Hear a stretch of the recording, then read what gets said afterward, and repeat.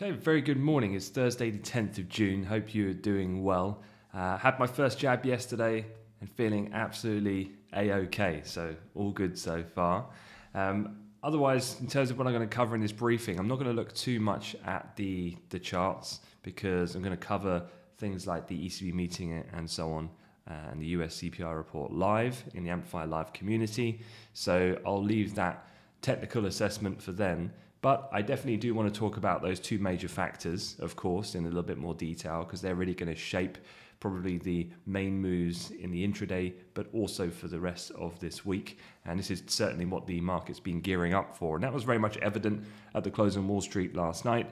In terms of the NASDAQ closing flat yesterday, it closed flat the day before.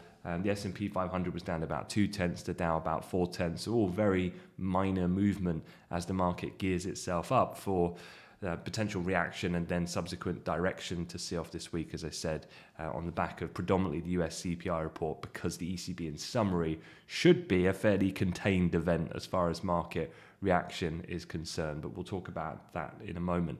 First off, starting chronologically then from the Asia Pac session, we did see moderately higher Asian equities, so a little bit more positive than the fairly flat finish that we had, to a minor negative in some of those US indices. Some of that coming on the back of this, which is commerce ministers from China and the US agreed to push forward and investment links with their first call since the Biden administration has come into power.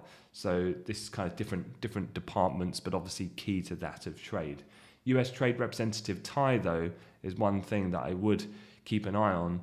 She is going to talk with her Taiwanese counterpart at some point today, according to reports in the Wall Street Journal. Now, why that is important is because China opposes any official contact between that of the US and Taiwan, because as you probably know, China sees Taiwan as part of one China, and then it would be an admission then that you're seeing Taiwan as an independent entity if the US was to engage in separate dialogue of that, not with Beijing. And that's going to cause increased friction about that territory dispute ongoing. So things could and still likely to remain tense. There's obviously been lots of different things that have been going on the backdrop. The G7 kicks off in the next day as well in Cornwall in the UK, and there's lots of reports talking about Biden trying to unify the Western front, if you like, against the Chinese threat on the competitive side and technology, which we saw a congressional ruling on some of those tech names earlier this week. So it's kind of, they're talking. Are they going to get anything really concrete agreed or anything really done? And is anything going to change a great deal? No.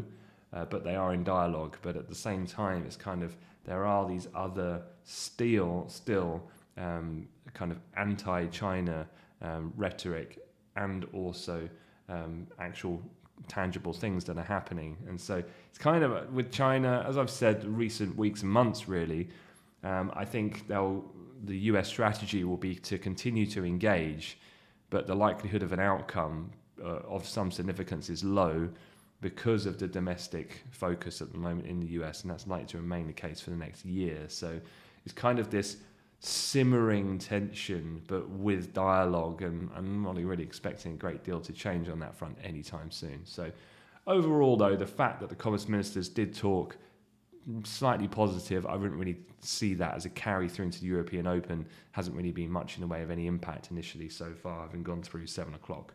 Elsewhere, you have the Chinese Central Bank Governor Yi Gang said that consumer inflation will likely stay below the government's target this year, and monetary policy must remain stable. So looking to just downplay some of those inflation concerns that we saw yesterday. The consumer inflation side obviously is fairly flat on comparison to the surging PPI rate at the moment. So just looking to alleviate any concerns on that price pressure front. So not really too surprising either. From a charts perspective, as far as this morning is concerned, things are pretty quiet. Obviously, it's kind of the quiet before the storm in some respects ahead of CPI. So index futures seem pretty flat across the board. The dollar touch firmer, but very minor. Gold then down about $6. The 10-year has been a really interesting one. And I think the 10-year out of all of the products, because dollar actually staged a bit of a rally during US hours yesterday. Otherwise, what had been positioning itself up for, I would have said, vulnerability on a high side inflation print today.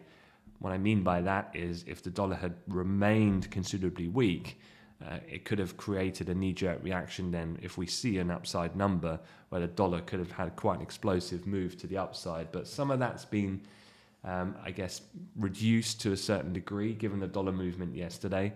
But US yields have persistently declined since we had that US non-farm payroll print. So this is what this movement is here.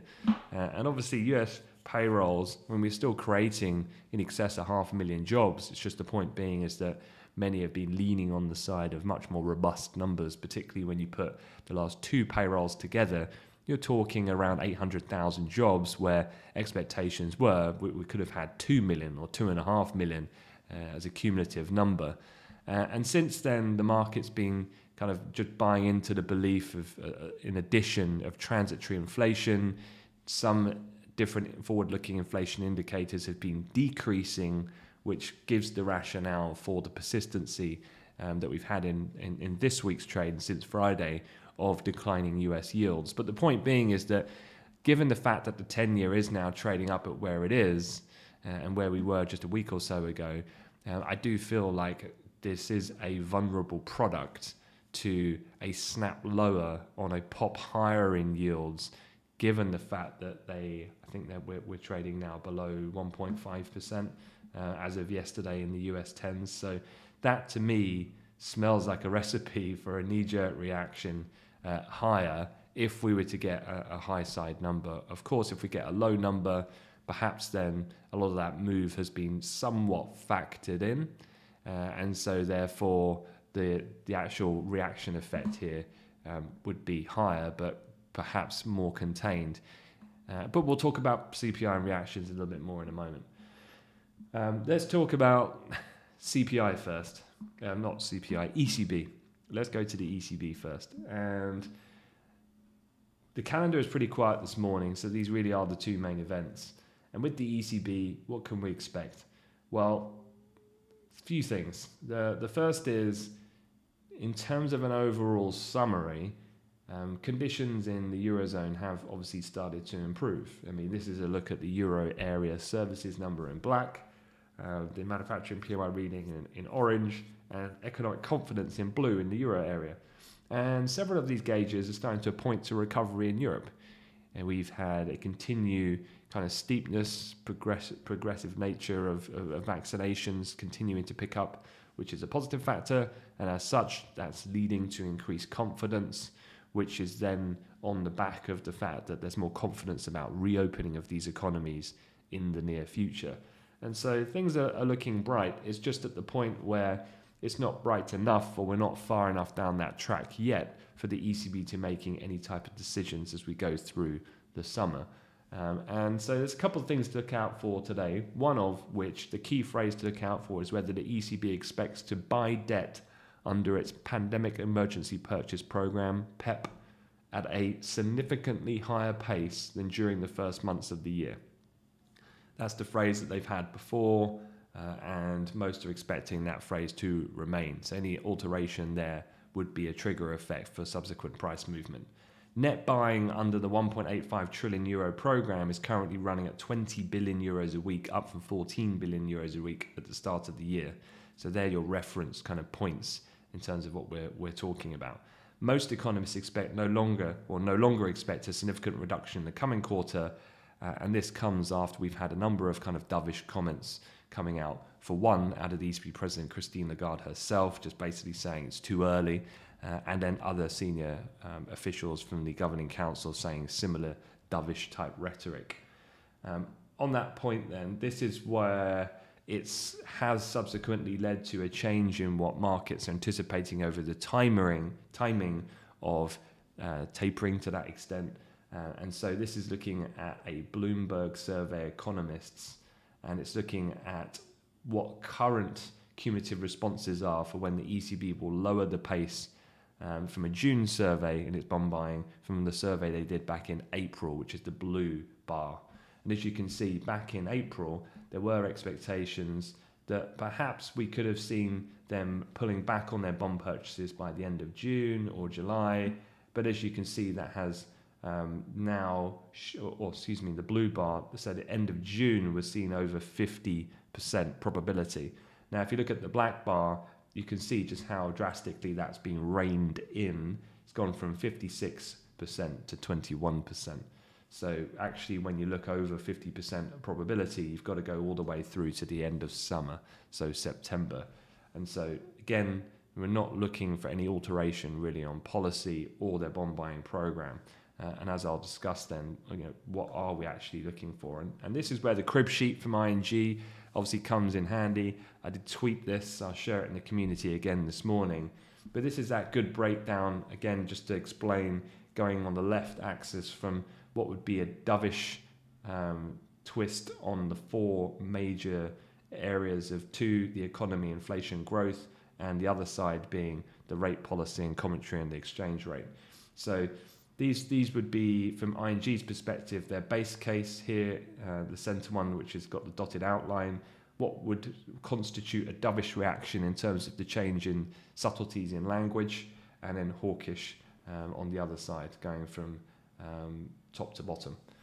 So in terms of the base case, because I definitely think that this is the most appropriate and the highest probability, quite clearly in my mind, is that recent data suggests a return to low core inflation in 2022. So that's the idea that the ECB see any emerging upside inflation pressures as simply transitory. The growth outlook recovery will gain momentum over summer, but high uncertainty, which I think is probably the prudent and appropriate approach that the ECB will adopt. And then as far as policy is concerned, no change, taper discussion avoided, and front loading more conditional. The point being there, the quite key one, is that of Lagarde not being drawn into any type of conversation of timing of exit. And what that means is about when they're going to start reducing bond buying. She's going to be pressed on that, I'm sure, in the Q&A. And it could be, if she was to make a mistake and be explicit on timing, create quite an aggressive move. I would say then, if she did explicitly draw a line in the sand and say on this date, the more likelihood is you'd probably see a hawkish reaction to that, because the open-endedness of not committing gives flexibility, and that generally is perceived then as more dovish in that extent. And so, yeah, that's kind of the summary overall. ING in their kind of overview said, on the balance, risks are skewed to modestly higher euro-dollar as expectations are low and communication missteps cannot be ruled out. I mean, I'm sure some of you will agree, Lagarde doesn't feel quite up to the kind of draggy level of being able to dodge the bullets that come from the press and attendance. And so perhaps she can make a mistake. It's something that we obviously will be monitoring live and in real time. And if the mistake is one to be had, it would most likely be on the hawkish side. So a spike in yields in Europe, probably a move lower in European equities, and a pop in the euro on the upside. Because the issue at hand here is one about reduction of stimulus, not addition of stimulus, if that makes sense. All right, well, look, as I said, the calendar is pretty quiet. There isn't a great deal going on this morning, so it's very much just a wait and see. ECB two-part event, of course, the rate decision at 12:45. Again, that's probably the lesser interesting. The press conference at 1:30 will be where the main focus will be. Don't forget as well, Lagarde will unveil new economic projections for the Eurozone. So I think it's the staff economic projections this time. And it's likely to confirm a bit of a brighter outlook. So analysts anticipating a bit of a bump up in both growth and inflation outlook. A more significant upward revision to inflation forecasts will likely draw questions over the continued need, of course, for the ongoing additional elevated stimulus that they are doing through the bond buying program at the moment. So again, the questioning is likely to be centered on that front. What do you think about inflation? If it is going to go up, and if things in Europe are improving, well then when are you going to stop doing your bond buying or reduce it? And she's going to have to swerve those questions in a pretty slick fashion to not cause any market disturbance today. So US CPI, that's where the party is at, to be quite frank. That is the much bigger deal for global assets, for sure. And will likely dictate then, be the trigger for how the week is going to finish. So a few things to have a look at.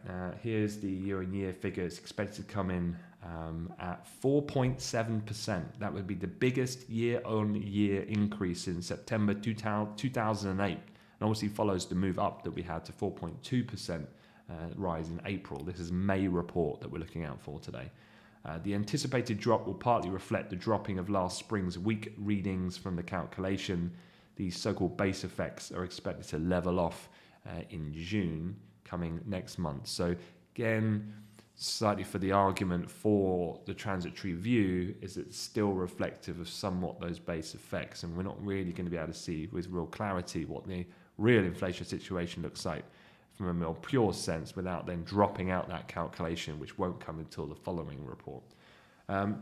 Couple of things. Inflation could get a boost from employers raising wages as they compete for what has been a scarce workforce. You probably read lots. People in America don't want to work. Talking about a very small, well, I'm talking about a segment of people because of the fact that minimum wage is so low in the US and the fact that federal programs and stimulus checks and so on have been more beneficial for them not to go into the workplace. And hence the reason why we've seen earlier in this week, job openings are like spectacularly high. It's like a 1 million increase that we had in JOLTS earlier this week. And yet, in actuality, the actual fulfillment of those jobs as seen in payrolls is pretty low. However, my argument there is that that's a short-term effect, and going forward now that a number of federal states, I think Mississippi in that area is one, they are ending those federal programs, and so encouraging people to get back into the workplace. So I personally do not foresee that kind of wage, although it might lift inflation today, I don't see that as sustainable. And so therefore, by definition, temporary and transitory on that one area. Analysts at Nordea, I thought, pointed out a very interesting thing. They basically said that there's two main components to watch in the core inflation report today. And that is that the first is the price on used cars. If you remember, that made up a very large proportion of the previous report. And you can see here what we're talking about. So this is looking at the darkest blue is used cars, transportation services, and shelter or rent in this sense is the other part. And how much of it is contributing to year-on-year core inflation. And we know the situation with used cars. We talked about that a lot last month, the chip manufacturing kind of supply shortage, which is impeding then production of new cars and subsequently leading to a price spike in used car vehicles. That is actually, Nordea, they're actually saying that that effect on used cars is even going to be more prevalent this time than even a very high number last time. So that's one thing to consider. But I think that the market will now, with the hindsight review ability to look at the understanding of the components of this report, will be able to see through that, would be my interpretation. The other areas are the rent and shelter component, and as I said, transportation services were flipping in the April core inflation report toward an upward direction. So these are the key areas I think that people will be latching onto. But a couple of overall summary of how markets might react. So far this week, it's been, you could argue, very quiet. Markets have been very indecisive, no real definitive reaction.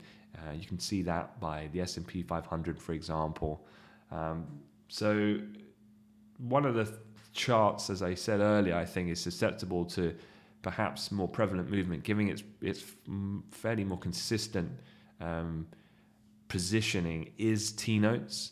Equities, I think, are kind of primed for move in either direction, to be quite honest. So go back to the headline, it's expected at 4.7. The range is 4.2 to 4.9. So you can see here, this is S&P 500 for the week. It's done close to nothing, basically, other than just gyrate within this fairly tight range. If we look on the daily chart, we have got up this week within that range to test back up at the all-time high seen in the futures here at 42.3825. So for me, what I'd say is that a in-line to low number, I say we move higher, and the markets will take that as just more sign of relief to keep equities elevated. Remember, if anything, tech, large tech, NASDAQ tends to outperform in that scenario of lower yields and a delayment in any Fed discussion on tapering, because that plays the sensitivity to yields impacting tech on that kind of rotation play with growth against value comes back in. So yeah, an inline low number would be looking for equities generally to appreciate, and the opposite, looking at that range low, should we get a high number, the high being, if we get a 5% reading, the core breaking through the top end as well of expectations, for that to materialize, the core would need to be coming in at 3.8 to 4%. If you get those types of numbers, sure, I think equities come off, and the NASDAQ will be the hardest hit in that scenario. And in that scenario, T-notes would probably get hit quite aggressively. Gold would spike lower. But again, we'd need to see bigger deviations away from consensus estimates to see those types of moves.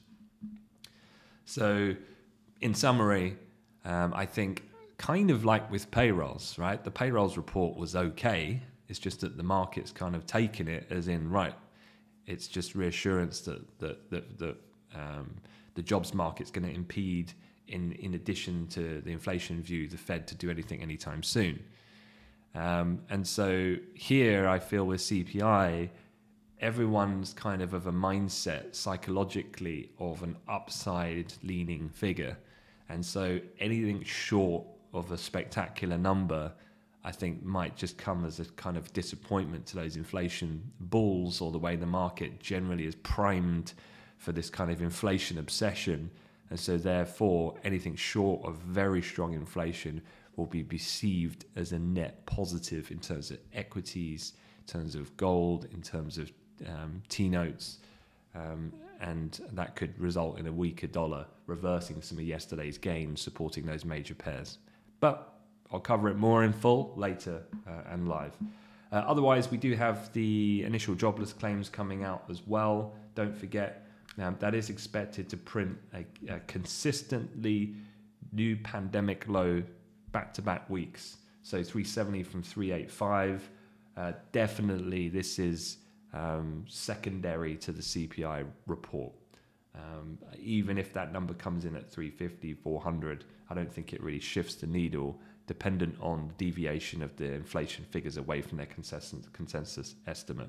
Obviously, if you get a uniform type of release where inflation is very low and jobless claims jumped for some reason to like 450, 500, so bucks the trend and shows a worsening situation with low inflation, all the more for the equity bulls. Yields would fall and dollar weakness under that scenario. Quick wrap up then. Chief economist Andy Haldane does speak, but he leaves the MPC, of course, this month. He has already spoken. He sounded hawkish. No one cares. Kind of the summary. Pound did come off a little bit yesterday. There was a lot of Brexit headlines. Obviously, no agreement met on this kind of thorny issue still of Northern Ireland, and this is all because of the looming end of the grace period of the current rollover of the trade agreements of how that Irish Sea border would be used. And so we can expect that rhetoric and aggressive and assertiveness of those of that dialogue to continue going further forward. Don't forget, you've got the G7, so these heads of state will be gathering there. But then as we go through the coming weeks, unfortunately, for those who thought and were getting very tired of talking about Brexit, it's probably going to be talked about a lot more going forward. Ultimately, I don't really see too much in the way of sensitivity for the pound over that, although it might sound quite frightening with some of the comments that you're going to hear about retaliation effects if nothing is done from both sides of the channel. But ultimately, I think that with COVID being such a main focus, both economically and politically, with still a lot of work to be done, and particularly on the reopening of these economies, I think neither side's interest is to cause too much friction there, and you're probably just going to get rollover of grace periods and so on. Obviously, with Brexit, we've been here many times before, and the goalposts have moved. And I think in the context of COVID, that would be probably the rational conclusion in this situation. Otherwise, fixed income, Italian supply, then you've got 24 billion in a longer dated 30-year bond auction in the States. But look, going to wrap it up there, leave it at that, let you guys get on with the day. If you've watched this on YouTube and you've made it this far, thank you very much. And Don't forget to subscribe to the channel. Otherwise, for the other guys, I'll see you for the afternoon CPI and ECB extravaganza. All right, have a good day.